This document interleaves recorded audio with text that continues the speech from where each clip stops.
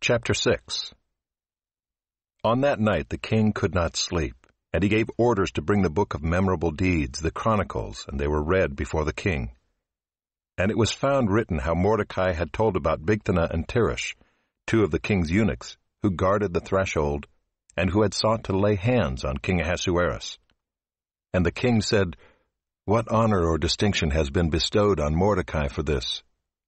The king's young men who attended him said, "Nothing has been done for him." And the king said, "Who is in the court?" Now Haman had just entered the outer court of the king's palace to speak to the king about having Mordecai hanged on the gallows that he had prepared for him. And the king's young men told him, "Haman is there, standing in the court." And the king said, "Let him come in."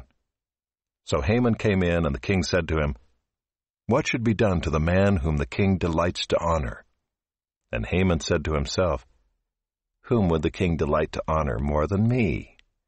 And Haman said to the king, "For the man whom the king delights to honor, let royal robes be brought, which the king has worn, and the horse that the king has ridden, and on whose head a royal crown is set.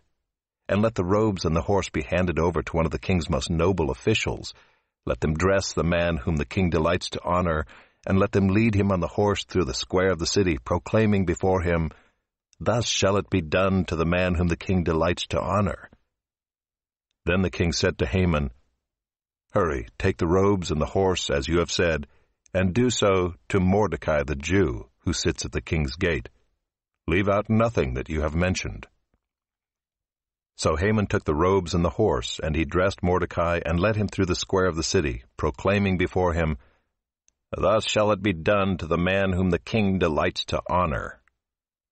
Then Mordecai returned to the king's gate, but Haman hurried to his house, mourning and with his head covered. And Haman told his wife Zeresh and all his friends everything that had happened to him. Then his wise men and his wife Zeresh said to him, "If Mordecai, before whom you have begun to fall, is of the Jewish people, you will not overcome him, but will surely fall before him."